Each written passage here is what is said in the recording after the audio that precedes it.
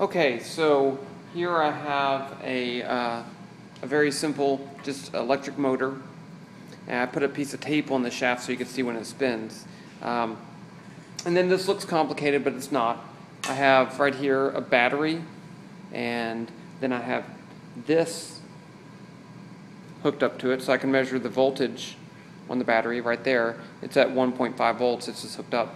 And then I have one lead coming out the battery to the ammeter, and then the other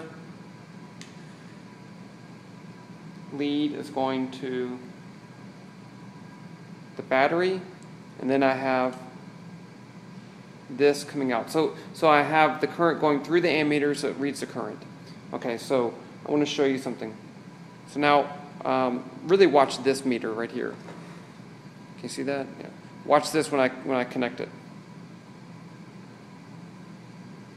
Okay, so it's reading under 50 milliamps. Now watch what happens when I stop the motor.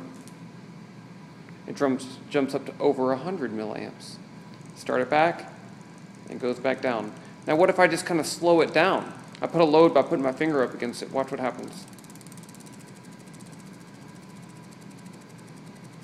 So the slower the motor goes, the greater the current in the motor. Let's look at the voltage right here. Let's see if we can see this. Okay, what happens when I stop it?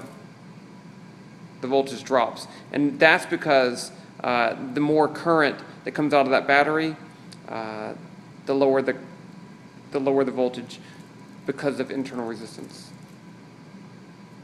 Okay.